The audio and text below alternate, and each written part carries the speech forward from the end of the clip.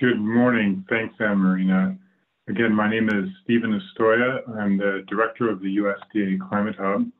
I was pleased to be a part of the document that Amarina referred to that was championed by both she and Dr. Fettig at PSW. I think it was a very timely and useful product, and it's been very helpful in a lot of what we've done here at the Climate Hub in helping communicate both a better understanding around drought as a type of extreme event, climatic extreme event, and also the response set.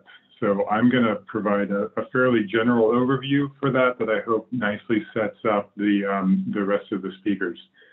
Before I get into that, though, I just want to acknowledge, as you can see on the screen here, the co-authors for this report, a good number of which will be speaking here this morning.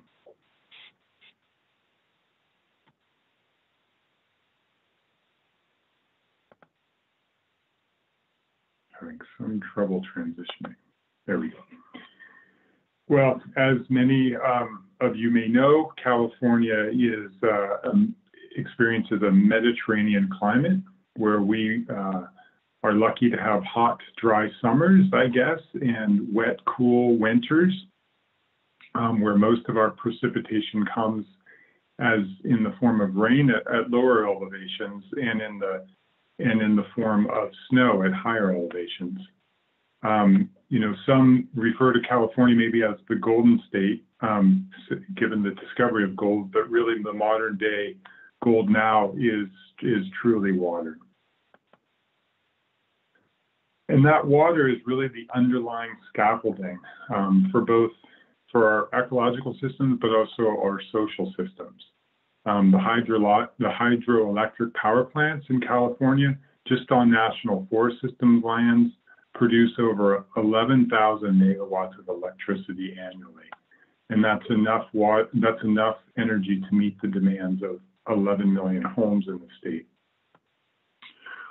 Water and associated infrastructure is the foundation really for a $50 billion a year agricultural industry, one of the most productive agricultural industries on the globe. And it's, of course, when water is in short supply, it's quite a vexing issue. It's also the backbone of some of the most contentious and troubling legislature to farmers and producers in the state with the Sustainable Groundwater Management Act, which is just starting to take form. Many folks are probably well aware of the blended art and science in creating the U.S. National Drought Monitor. Here on the screen, you can see there's essentially 18 years of the drought depiction in the state. And you can see that in about 12 of those years, the majority of, or at least a good portion of the state, have experienced some level of anywhere between moderate to extreme drought conditions. And this is no mystery to those of us that are Californians. It's something that we are known to experience and something that we have to work with as we move through time. It's certainly a difficult and a complex phenomenon, just like hurricanes or other events, but basically is the absence or limiting amount of water. So droughts have a whole suite of different consequences, of which our speakers here are going to be speaking to here shortly following this. In forests, as I'm sure Dr. Fettig will highlight in more detail, droughts have contributed to widespread bark beetle outbreaks, extensive tree mortality, reduced tree growth, and potentially increased wildfire hazard. We've had a loss or a reduction in higher elevations of soil moisture, and in some of our deserted systems and grasslands, it's affected the biogeochemical cycling as well as hydrological processes, increasing wildfire hazard and this increased susceptibility to invasive plants, as you can see in that picture on the right.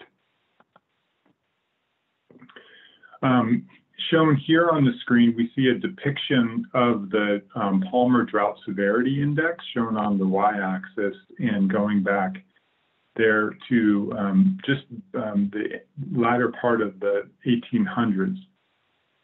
And you can see there starred there in 2014 that was an indication that we've, and also from records of blue oak tree rings, that we experienced the worst, most significant drought in about 1,200 years. It was not only characterized by large precipitation deficits, but also abnormally high temperatures, sometimes referred to as a hot drought.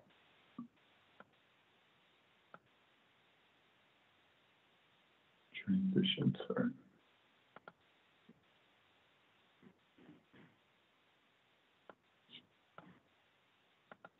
Sorry for the delay there. So I wanted to highlight too, some of the socio-ecological implications, energy generation and stream flow. You can see here from this figure, from the California Energy Commission data, that in the years 2017 and even 2011, which I remember being a very, very wet year, that we had between 124 and 100% of energy generation. But in 2014 and 2015, outlined in the black box, that was cut by more than half. So there certainly has a big impact on our ability to generate hydro energy, but it also has implications for riparian or riverine systems downstream as well. And certain the socioeconomic impacts were felt across the state too, as is outlined in the red box here from the same data source. Millions of dollars of loss. Of course, as I mentioned, this is a $50+ billion a year industry, but nonetheless, it was significant in lost revenue, other financial impacts, as well as jobs in the industry. And we know that many of our systems are dependent on groundwater. Switching gears here to the ecological systems. This figure essentially depicts a change both in composition and abundance of some of our high elevation meadow plant species. And you can see there, going across water content from dry regions, intermediate to wet areas, that the abundance and composition of our meadow plant communities shifts. And the implications for drought on these systems is very real. For long periods of persistent drought, we can get type changes from some of our sites that are a little more susceptible to drought impacts from one type of compositional suite to another. And our forest system effects, but were pretty large in that last drought and significant, but are again context dependent. Different species respond in different ways, and the age and size classes, of course, were affected as well. As we can see from this figure here, the survivorship across that period was quite different among the various ecologically important conifer and hardwood species there in the Sierra. So that was just a really brief overview of what some of the effects of that last significant drought were. But what does the future look like for California and much of the West? Well, as many people online know, that the world is getting warmer. This is a depiction of the max temperature, summer months max temperature for California, as recently retrieved from the Climate Toolbox, And we see that the historical temperatures were just about 97 degrees. And that's what was shown here in the blue for 1990. And then looking out across the rest of the century, we can see we have a steadily increase to about 10 degrees Fahrenheit as we move out to about 2090, which is significant warming, max temperature warming from our historical conditions. and this certainly will impact the way that our ecological systems are able to respond as we see, although I've noted warming, maybe a more hot world around us here in California. Extreme events like drought are quite vexing for many of us who work in the resource management and ecological science space. We have projected increases in extreme heat that we're expecting across the West, but I've depicted it here using a CalAdapt figure. If you can kind of follow that triangle here, you can see that extreme heat, or heat waves, as we sometimes refer to them as, in some parts of California, we think of them as 4 days that are at or above 105 degrees. Historically, we've had about 3 or 4 of those events a year.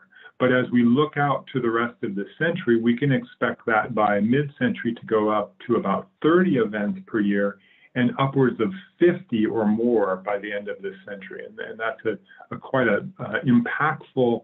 Heat waves can be very impactful, not just to our social systems, but our ecological systems as well. And a dynamic that we're already witness to, which is expected to occur, is that especially at our lower elevations now, we're getting a shift from snow to rain, where the precipitation that's generally received.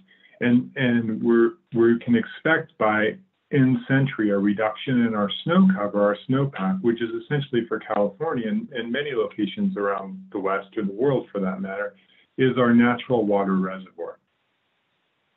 And we're going to expect quite a big reduction toward the end. Now, this depiction is just for 3 locations in the Sierra Nevada mountains. That's why it says north, central, and south. But you can see the general pattern holds there.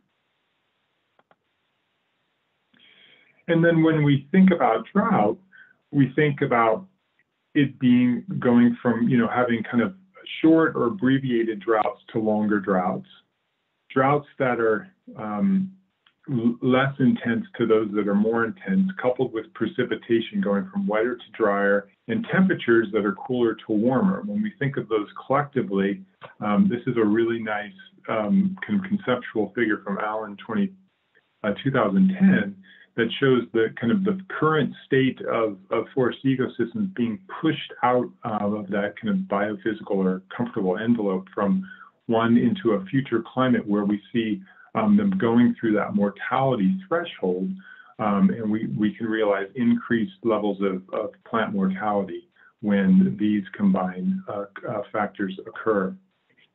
And I just want to point out quickly, these are on the right side of the slide. These are a depiction of essentially the climatic exposure space for various plant community types. Excuse me for the scratching dog in the background, the joys of working from home. You can see that depending on if we see a warm and wet or a hot and dry future, that many of those plant association types are going to kind of be squeezed out, if you will, of that bioclimatic envelope. But of course, this is just based on essentially temperature alone, which we know temperature is not working in isolation of other ecological drivers, as is shown in this next slide. And I apologize that it's not showing up as well, but I've always thought that this was a really nice figure by Lytle in Global Change Biology. And it essentially looks at some of the factors associated with global warming, global change, like regional change and variability, as we just alluded to, temperature and precipitation changes, the frequency of drought, and then some of those indirect effects like fire and insects and mortality, and how that really can promote shifts on the landscape. But then also thinking about some of the factors here on the right side of this screen, the regional context and kind of our management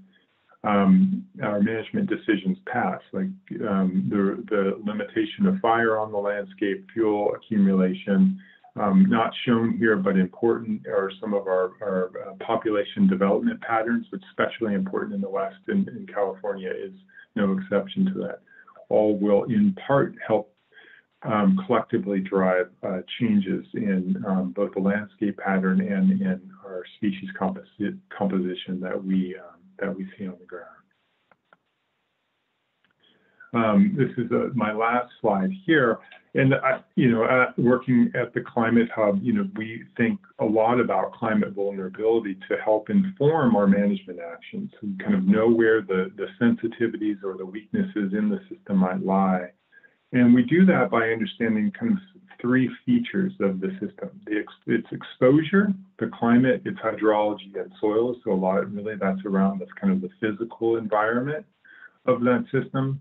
Its sensitivity to that exposure, that is a function of its biology, its physiology, ecology, and its adaptive capacity, which is in part ensued upon it by its evolutionary history and the underlying genetics of the species that make up compositionally that system. And collectively, that kind of lets us understand better what the vulnerability looks like and better understand the vulnerability, and we can have some better sense of what those impacts might be, will inform future management actions on the ground that we can translate from the generative science community to those that are doing the hard work managing our natural and working land. So with that, I want to thank you, and I will now transition to Dr. Fettig from Pacific Southwest Research.